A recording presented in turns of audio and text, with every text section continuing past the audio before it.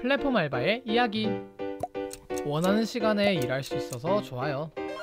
하지만 계속 콜만 대기해요. 휴식 시간이 없어요. 플랫폼 가격이 제 연봉이 될까 두려워요. 제주는 제가 넘고 돈은 누가 벌죠?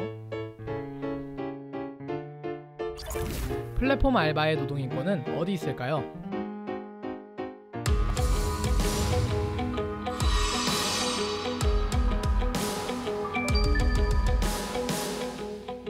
아하, 기차는 떠났습니다.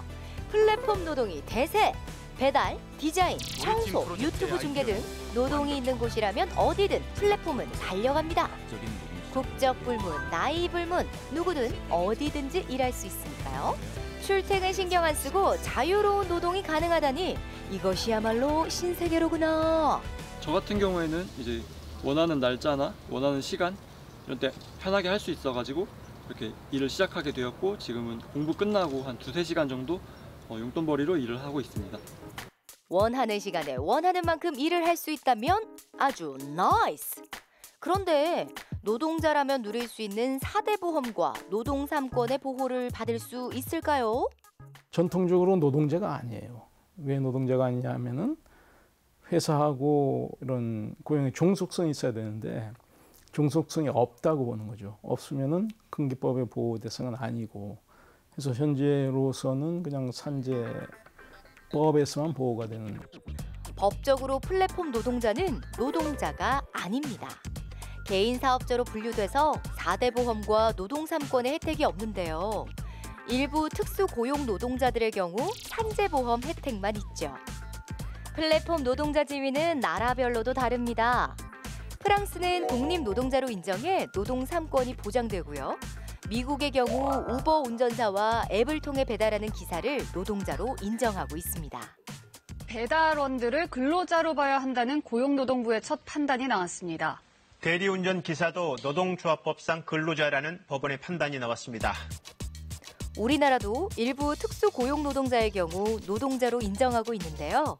지난 대선에서 문재인 대통령은 특수고용 노동자의 노동 3권을 보장하겠다고 약속했습니다. 플랫폼 노동은 시간이 갈수록 점점 확대되고 있어요.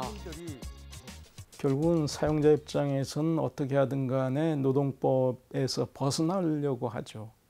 플랫폼 노동 같은 게 대표적으로 민법으로 갈 수 있는 거죠. 계약이 자유니까.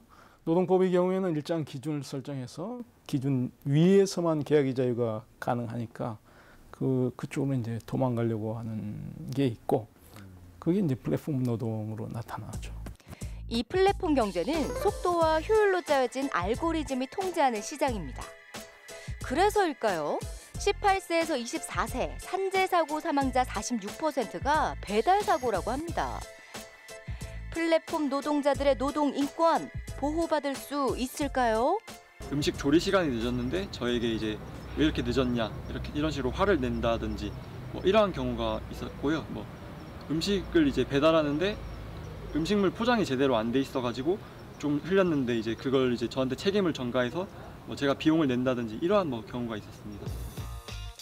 플랫폼 노동은요, IT 개발자, 디자이너, 생중계 등으로 점차 확장하고 있습니다. 노동 3권을 지킬 필요가 없는 자유계약 시장 플랫폼 노동. 기본적인 노동 인권도 지켜지지 않지만 부당 대우에 대응하기란 참 쉽지가 않아요. 사람들의 좀 부정적인 인식과 함께 플랫폼 노동자에 대한 좀 처우도 개선이 필요하다고 생각합니다. 이러한 점들이 이제 제도적으로나 이제 사람들의 긍정적인 인식으로 좀 바뀌어서 이제 플랫폼 노동자들이 좀 일하기 좋은 환경이 되었으면 좋겠다고 이제 생각합니다. 오늘도 누구보다 빠르게 달립니다. 터치 한 번에 이렇게 간편할 수가 있을까요?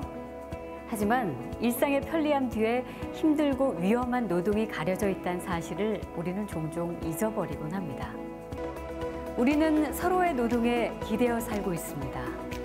당신의 노동에 감사합니다.